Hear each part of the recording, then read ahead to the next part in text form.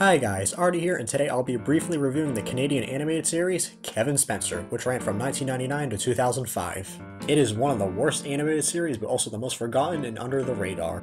The show focuses on the titular character, Kevin Spencer, a delinquent, deranged, sociopathic, alcoholic, cough syrup addicted, chain-smoking 16-year-old. He frequently commits crimes like assaulting others who have insulted or wronged him and often wounds himself up in prison. He barely attends high school and only acts out by emotion and will go to any length to satisfy his needs without paying mind to consequences. All the characters, especially Kevin, have a blank, soulless expression. I won't count that against him since that is part of his characterization. He's pretty soulless. It also focuses on his disgusting family as well, who act exactly like Kevin, except his parents are dumber and fatter than him. Meanwhile, Kevin at least has some degree of intellect. He hardly ever speaks, other than the series finale. Other than that, the narrator speaks for him. I wonder if this is how Caillou turns out as an adult. I mean, they're both Canadian. Kevin's only friend is an imaginary magical goose named Alan that tells him to commit these evil deeds. You can also add schizophrenic to the list of Kevin's qualities.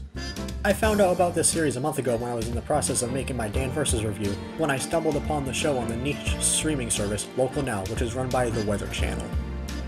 Local Now is a very niche service, not many people know about it. It's a long-forgotten adult animated show. I can't tell if it's trying to copy South Park or Dr Katz. It has a simplistic, rough style like South Park, but emulates this poorly, and also has the therapy aspect of Dr Katz where Kevin speaks to a therapist in prison. This show is basically Canada's response to the early Weird era South Park from the first 3 seasons back when they had only hilariously outlandish vulgar plots rather than focusing on the satire, but it worked. You know those episodes like Jack Off a Sore, Chicken Lover, and Starvin' Marvin.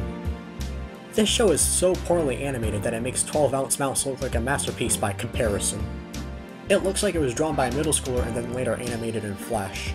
Despite the animation being one of the worst I've seen in animation history, it has a very catchy theme song. I like it.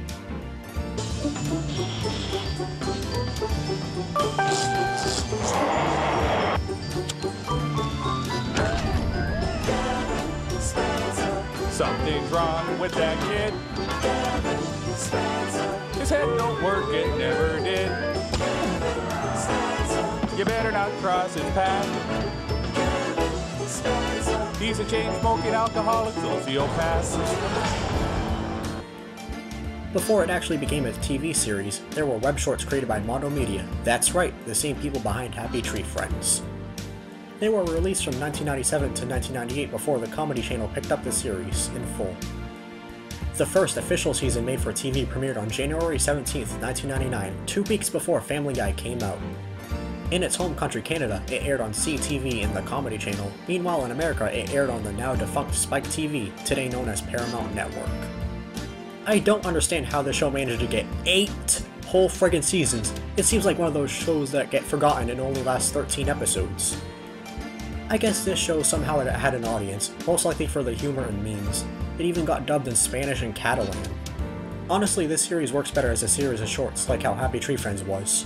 In a 22-minute format, it can be a slog to get through towards the end of an episode and doesn't have enough material to tell us in a full half-hour time slot, other than foul jokes. Many of them very dated. If you want to check out Kevin Spencer for yourself, it is available on Tubi, Local Now, the Roku channel, Plex, YouTube, and Amazon Prime Video. Just because this cartoon is bad doesn't mean it can't be enjoyable. It's one of those shows so bad that it's good. I even laughed at a few scenes myself.